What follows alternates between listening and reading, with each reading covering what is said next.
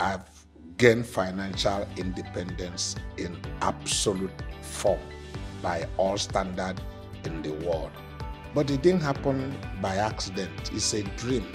I could own 3-4 aircraft today, just like some of my colleagues did.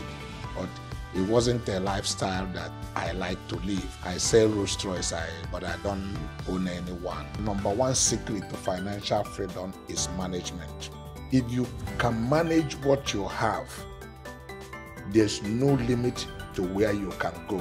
Part of the things that is clear to me is that there is one scarce commodity in Nigeria, and as a businessman, you need to look for the scarce commodity to make profit out of. Once you can find things that are very scarce and you have it, money will follow you.